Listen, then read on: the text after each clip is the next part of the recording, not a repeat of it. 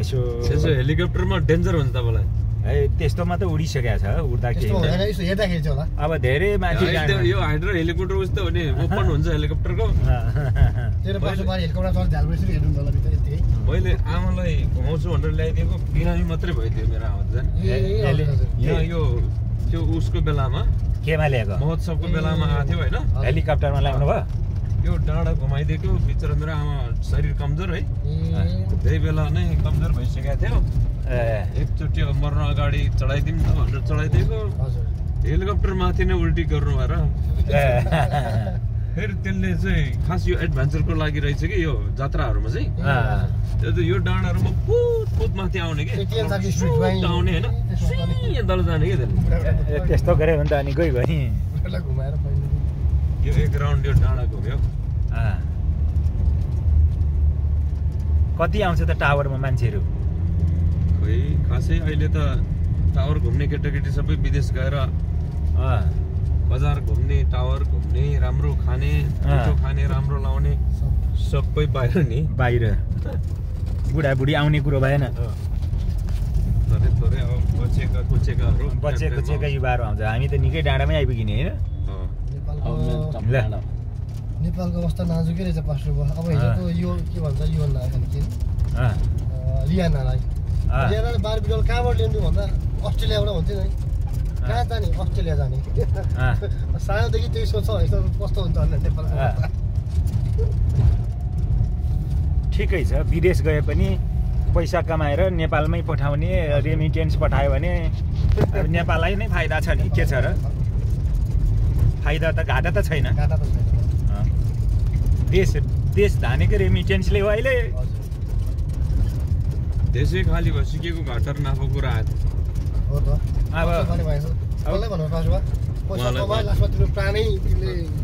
अब बाँचेकोहरूले खान्छ नि अब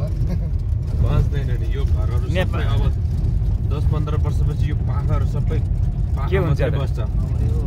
भनेपछि अब तपाईँले यहाँ केही नयाँ प्रोजेक्ट ल्याउने हो कि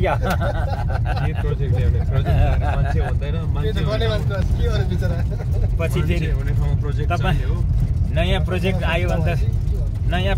त सभ्यता नयाँ सुरु हुन्छ नि फेरि खोइ बाटो कस्तो छ सोध्न लाग्यो बस्तीमा मान्छे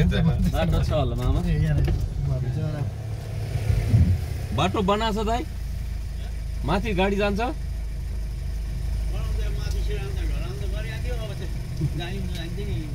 हिजो अस्ति गाडी गइरहेको छ कि छैन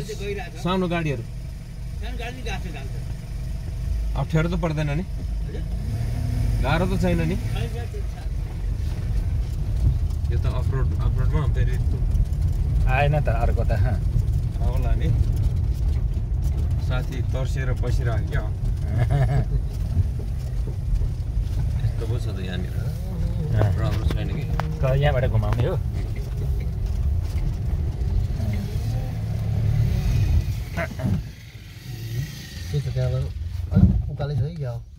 अलिकति अड्क्यो ब्याक गर्ने हो अलि ब्याक गर्छु टरेको ल है गाई छौ हामी त यो ब्याक गर्ने एडभेन्चरस यात्रामा छ साथी आएन है आयो साथीको चढ्ला कि नचढ्ला खोइ तपाईँको चढ्न सकेन जस्तो छ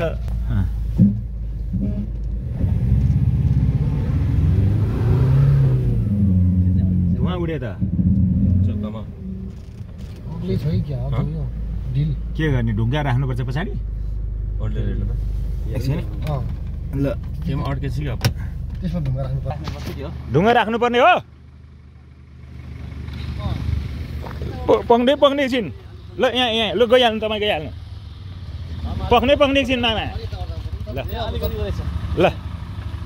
ल यताबाट अलि यस्तो यताबाट मोडेर चाहिँ यसबाट लानुपर्ने रहेछ क्या पछाडि ठिक छ अझै आउनुहोस् बस अझै आउनुहोस् बस भयो ल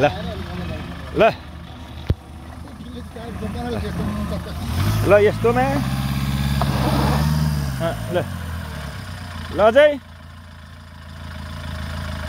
गियर नम्बर 1 मा ए पछाडि घोच्यो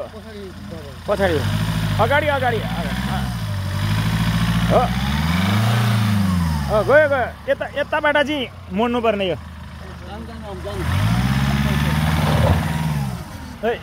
गयो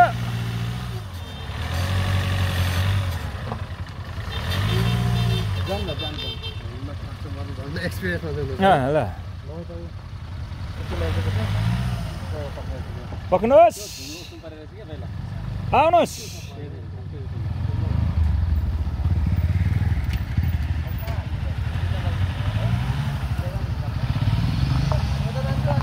हजुर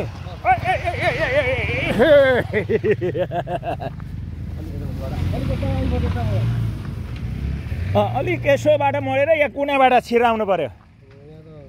ढुङ्गा लाली भन्छ क्या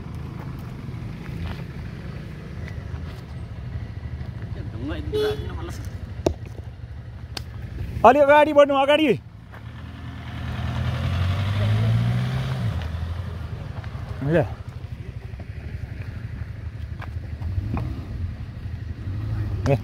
ल ल डाक्टर साहब माथि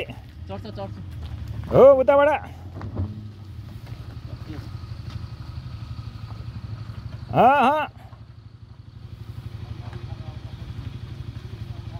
अलिक उताबाट मोड्नु पर्ने चढ्यो चढ्यो चढ्यो चढ्यो हामी त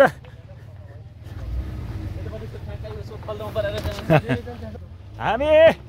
उकालोमा हिँड्दैछौँ हेलो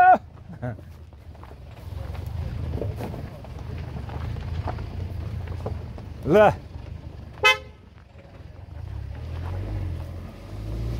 हेलो ल गाडीहरू जाने क्रम जारी छ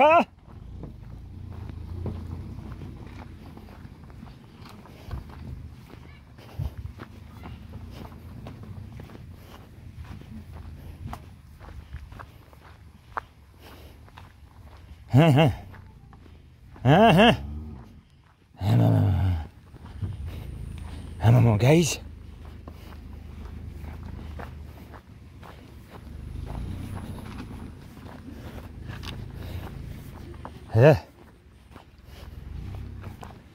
टाढामा आयो ल जा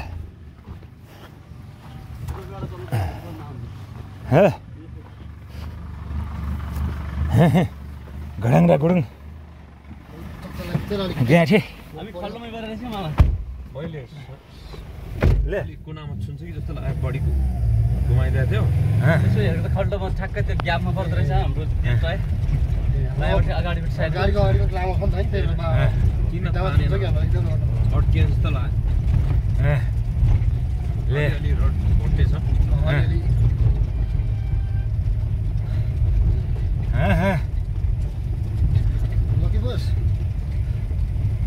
अब अझै त्यो टावर हो टावर चढ्ने ठाउँ छ त्यहाँ यहाँदेखि अब यस्तो भएको हो राम्रो भयो जस्तो लाग्यो ल पहिले थिएन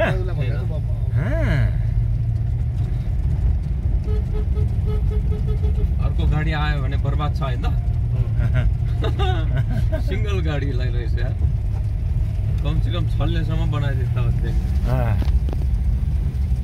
यताको अब जनताले गर्नु पर्यो नि त्यो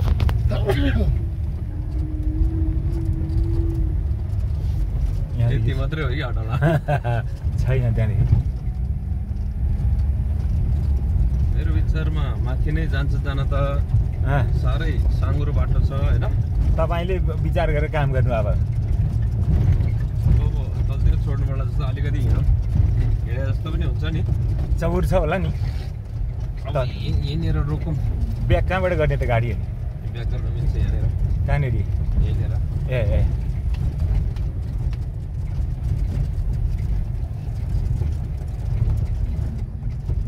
मिल्दैन त ब्याक गर्न मिल्छ अलिकति माथि लागेर चाहिँ मिल्छ यहाँ यतापट्टि चाहिँ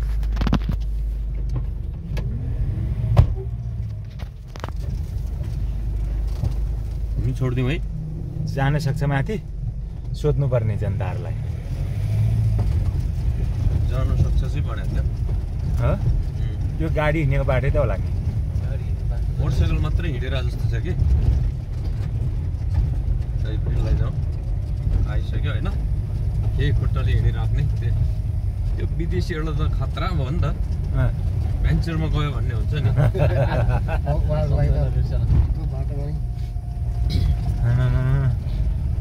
सेलमनले कहाँ छिराए भन्ने होला फेरि अहिले कर्नेलियसलाई डर त लाग्दैन होला नि खै मेरो कार बिगा